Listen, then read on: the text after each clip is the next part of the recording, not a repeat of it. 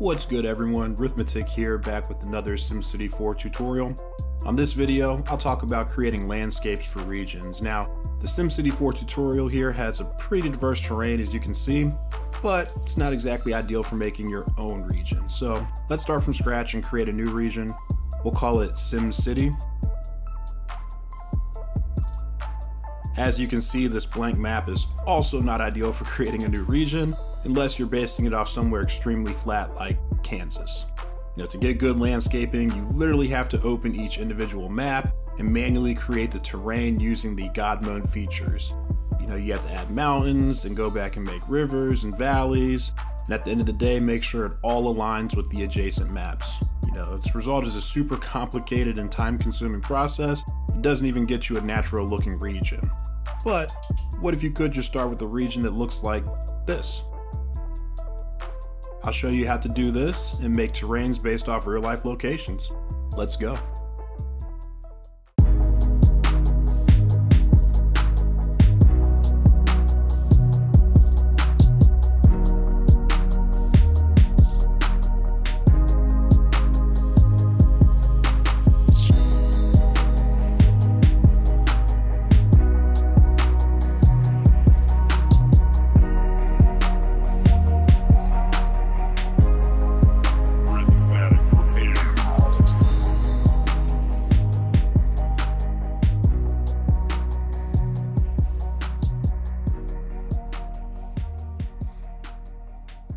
Please hit that subscribe button. Let's get started. First, you want to open the Regions folder located in Documents in SimCity 4. Find and open the folder for your new region. SimCity's right here. As you see, there's the region file and the config file. Let's edit and look at this config file real quick. So if you look at it, you'll see that the large city here is assigned to the 4x4 blue pixels there. It's 1, 2, 3, 4 pixels across, 1, 2, 3, 4 pixels down. A small city is assigned by 1 red pixel, so just 1 by 1. And a medium city is assigned 2 by 2 green pixels. So this is the current configuration that came with the region when we generated it. It's pretty random and not my ideal arrangement, but we'll go from here. Now, the resource I use for most of my SimCity mods and downloads is Simtropolis, which in my opinion is the best online forum for SimCity 4. So definitely create an account for free if you don't have one. You can view and post city journals, discuss topics in a forum with other members, and then also download mods, lots, and maps. So let's go to the SimCity Exchange here. We'll go to SimCity 4, and then we'll go to Maps. And you can see a list of maps available for download. Some are based off of real locations, and others are fantasy. I'll sort by the highest rated and look for something that I particularly like. Now, I have regions for pretty much every terrain you can think of, but generally a good starter terrain has a coast, mountains, some elevation, flat land for, the main settlement, and then also a river or two to make it a little more unique. There are also a ton of other great options on here, but, I'll go with this one. It's called Wanganui. It's a location in New Zealand. So now let's download both files that are here once we've picked our map. There's a JPEG file, which is a Grayscale image, and then you have the BMP file, which is the config. So once we download these, we'll take a peek at the files and see what they look like.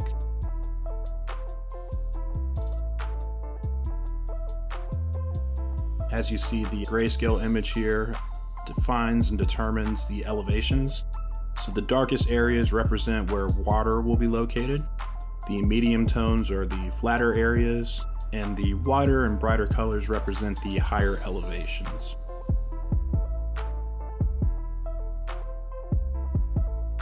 Now, cut and paste both the JPEG and the BMP config files into your regions folder.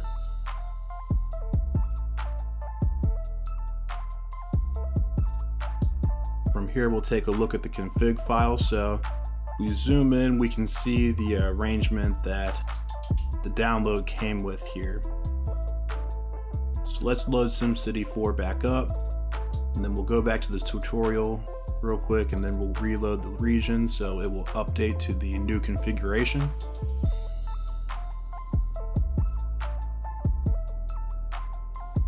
Voila. And as you see, this is the configuration that came with the download. So that quickly, it already switched it. Now, it's still not something that, I would usually use. I like to use all large maps, but if you like it, obviously from here, you can skip forward to the section where I discuss actually rendering the grayscale. But if you're like me and you want it to be a little more custom, I'll show you how to do that next.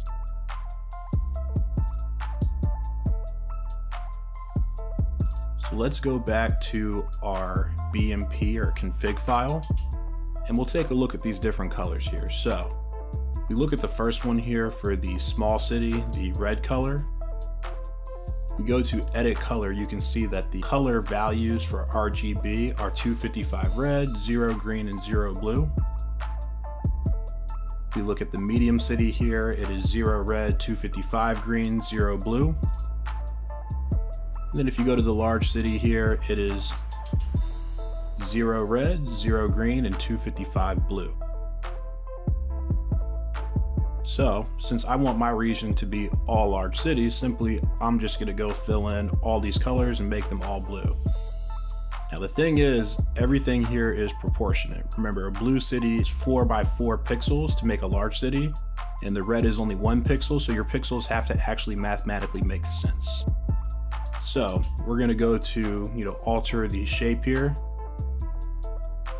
We're gonna make sure the pixels are the new dimensions we want. Now I want a city that is, let's say 6 high. So I'll make that, 24 vertical, and then 5 cities across, which would be 20 across. So 6 times 4 and 5 times 4. So we'll go back to our region, reload it.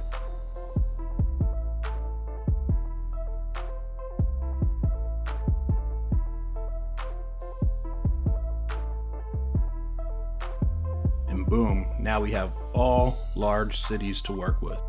Everything looks good, except we don't have our terrain yet. Now there is one extra step, but I'll show you if you skip this step, what will happen. We'll go to Ctrl Shift Alt R, or if you're on a Mac, it'd be Command Ctrl Shift R. You'll go back to your SimCity folder, so go to Documents, SimCity 4, go to your region, and then we will look for our grayscale image, the JPEG there, and we'll try to open it, but oh wait, we got an error. So it's 1025 by 1345, so 1025 pixels by 1345, but it should be 1281 pixels by 1537. Now the proportions that SimCity uses, where the grayscale makes a ratio to the BMP, is 64 to 1, and then you add an additional pixel. We need to do 20 times 64, which is 1280, and then 24 times 64, which is 1536. And then we need to add 1 pixel to each one, just so SimCity can actually read the image properly. Now I edit this in Photoshop, because if you edit a JPEG in Paint or a standard picture editor, it will actually remove the grayscale properties from the image. So we'll go in here, we'll go to the image size, and we'll change that. So obviously we want to unconstrain the proportions so that we can resize this map. It's not going to be the same proportions as before. So we will go here and we will change the new width to 1281 and the new height to 1537. And then hit OK.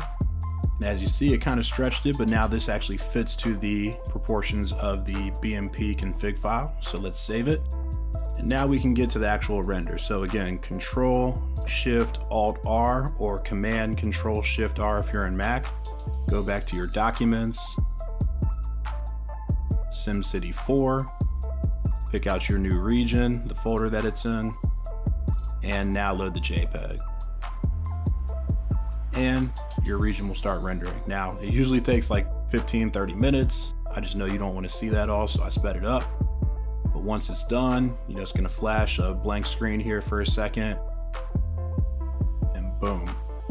You have a beautiful new terrain with the configuration that you want. It definitely has some realistic looking features, which is cool. You don't have to worry about making those yourself. And you can basically create your own city from scratch at this point. So if we look at the map here, you can zoom in and see that if we start a new city, we can have all the terrain. It's a nice little flat area to work with. And all of that was done without having to even use God mode, which is pretty cool. So, as you see, you can pick a realistic map like Wanganui, New Zealand here, or if you scroll through, I'm pretty sure you'll find a map for your hometown or a place that you might want to recreate. So, thank you for tuning in. I'm looking forward to seeing your regions that you guys create. Go ahead and drop a comment and give me some links and I'll come check them out. But until next time, enjoy your SimCity fun.